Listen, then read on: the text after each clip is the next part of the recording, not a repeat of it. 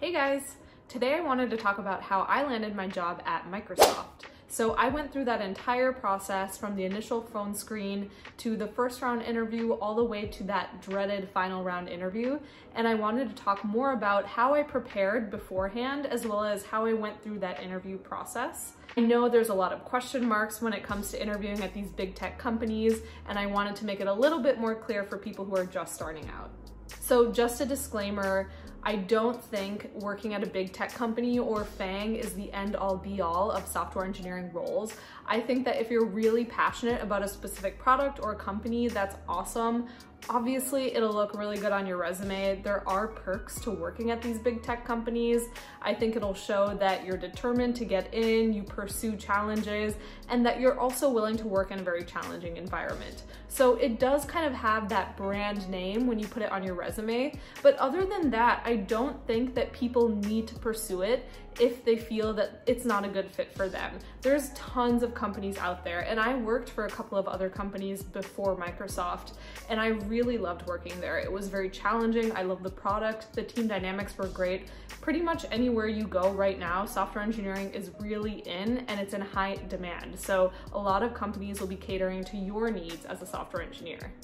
That being said, you're obviously here to learn more about how I landed my job, so you can probably land your job at Microsoft or some other big tech company as well. So stay tuned and I will get into the details of the steps that I took to get into Microsoft.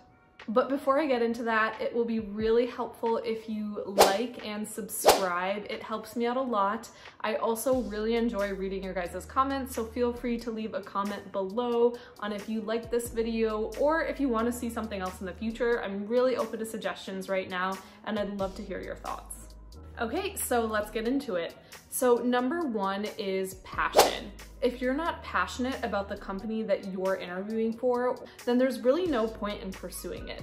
And I say that because a lot of people go into this process with the wrong intentions. So it's pretty easy to get caught up in the fact that these big tech companies pay a lot of money. You end up getting a lot of benefits such as RSUs, as well as huge sign-on bonuses. And that can get very daunting when you see a lot of other people around you maybe pursuing those goals for those reasons and also ending up succeeding in them. But I'm telling you, it is not worth it if you're not passionate about the technology, about the type of people that work there, and the type of challenges that they're pursuing. If you end up going in it for the money, it'll show in your interview. I had quite a few interviews where I was not passionate about that specific role, and it did show. I didn't have the same enthusiasm when I was interviewing, and when I was collaborating, it didn't seem very genuine. So with Microsoft, I actually really wanted to work there, specifically because of the technical challenges. They're dealing with such a massive amount of data, as well as so many customers around the world, that they need to really understand how to scale their systems and how to use distributed systems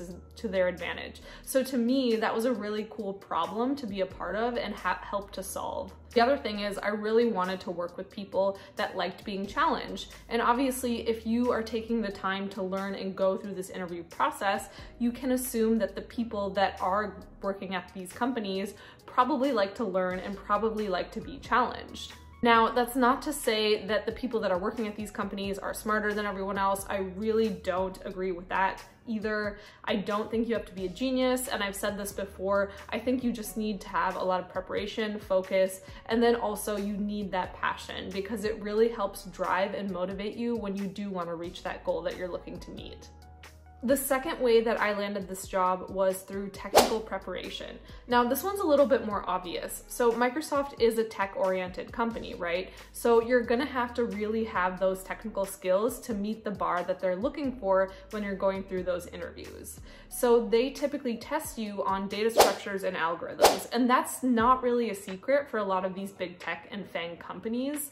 They're looking for you to really have an in-depth knowledge of data structures, algorithms, something that if you went to college for computer science or software engineering for, you probably learned back then.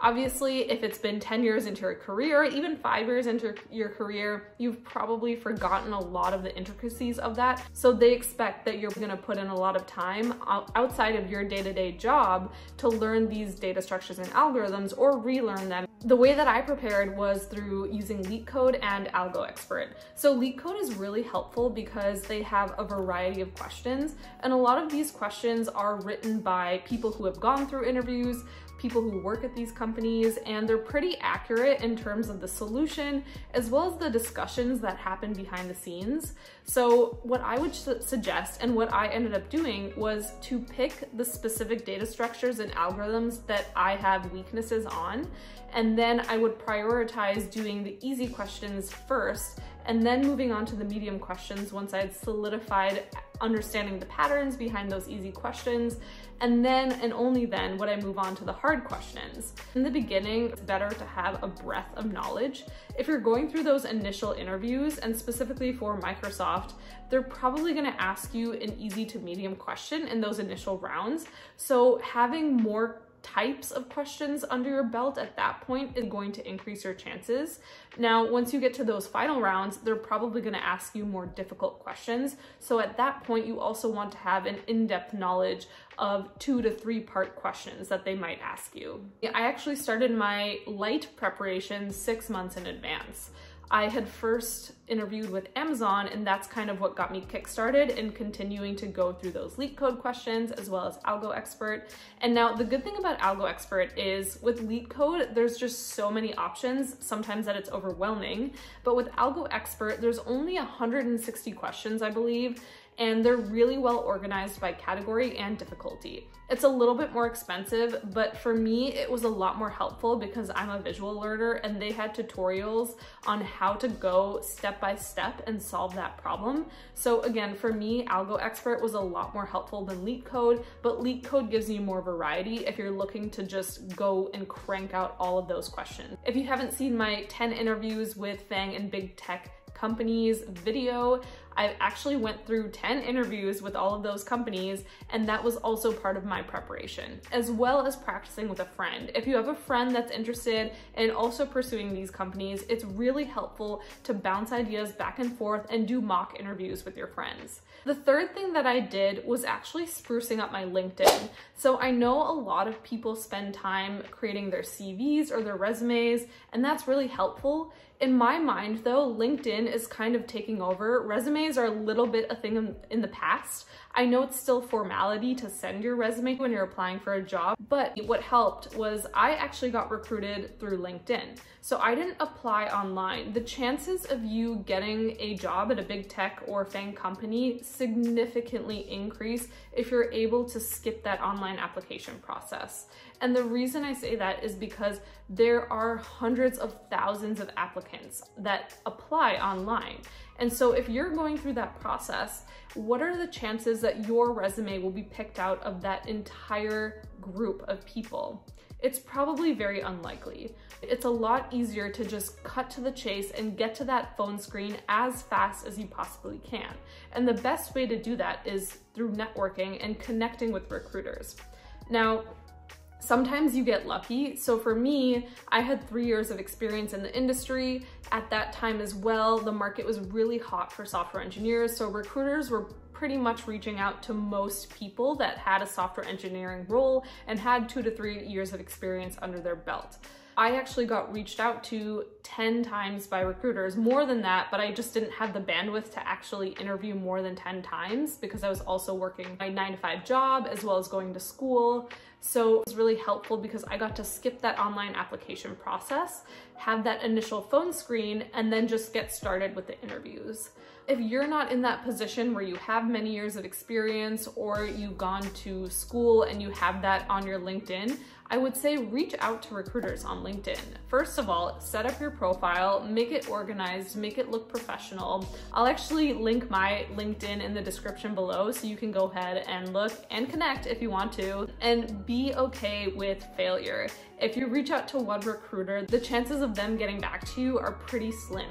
So reach out to 10, 20, 30 different recruiters and specifically look out for recruiters that are recruiting for your role. Sometimes people will will reach out to recruiters on LinkedIn that are part of a company, but they're not actually recruiting software engineers. They might be recruiting HR specialists, or they're recruiting people for their legal team. So just make sure that you're doing your research ahead of time and actually reaching out to the right people, because that may make the difference between you having to go through that online application process or you significantly increasing your chances by actually just getting started with that phone screen right away. So the fourth thing that I did to land Microsoft is really focus on the behavioral interviews as well as the system design interviews. Because I had 3 years of experience, they were looking for someone that actually understood system design a little bit behind the scenes. So you have to understand how the servers connect with the client, as well as what kind of database you might be using, what a proxy is. And that's not always important to know right off the bat if you're just graduating from college.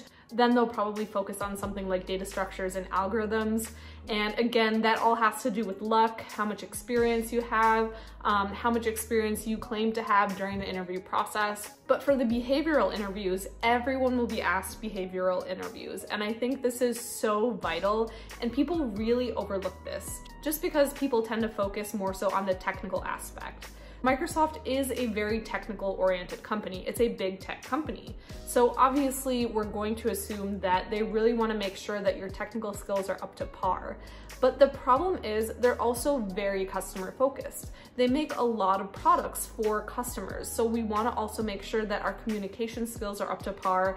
Being a software engineer doesn't just mean sitting at your desk and coding all day. It means gathering business requirements. It means communicating and asking clarifying questions if the issue is too ambiguous to you. You want to be able to talk to the business and understand what your customer wants before you can solve the problem. If you don't know what the problem is, there's no point in being technically competent, because you need to understand what problem you're solving in the first place. So I would say really focus on those behavioral interviews. I know it's a little bit more difficult to find resources out there. There's stuff that you can Google in terms of what questions are typically asked.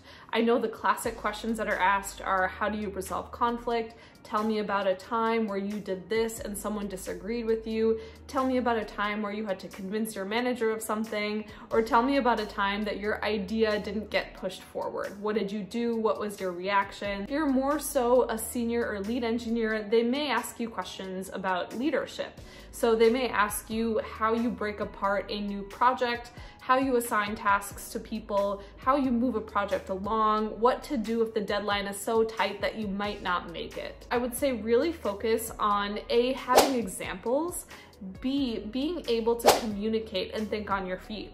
You may get follow-up questions. In fact, you will definitely get follow-up questions. So make sure that you know how to think on your feet, and also just be genuine. It's okay to be honest. It's okay to say that you've failed in the past, that you've made mistakes. I would appreciate it if an employee was more upfront with me versus giving me a rehearsed answer.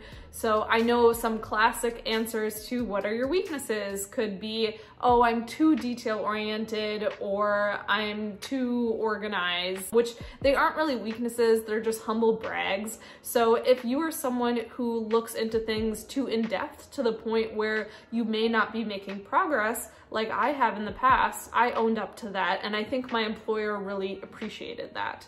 So make sure you have those behavioral aspects down, and I can link some resources below as well. It's really helpful to be able to communicate your thoughts, because if you have really interesting ideas, it doesn't matter if you can't actually convince people of those ideas.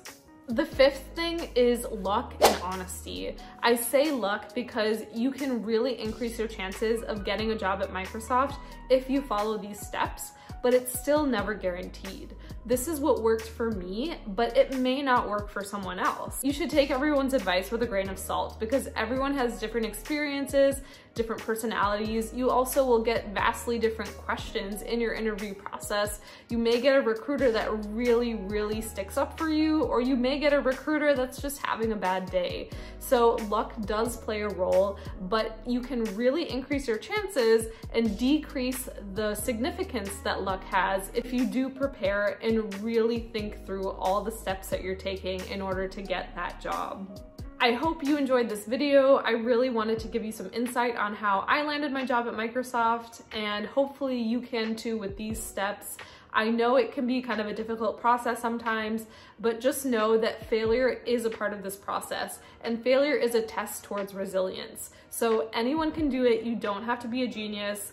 All you need is preparation, the right skills, and the right attitude. Thanks again for watching, and if you like this video, please like and subscribe. I really appreciate it. It helps motivate me to make more videos because I love talking about this stuff and sharing my ideas, and I also love hearing from other people on what they think of this interview process. So what do you think? Is this the best way to land a job at Microsoft or any big tech or FAANG company? What are your thoughts, and what are your steps that you took when you landed your first job? Thanks again, and I'll see you next week.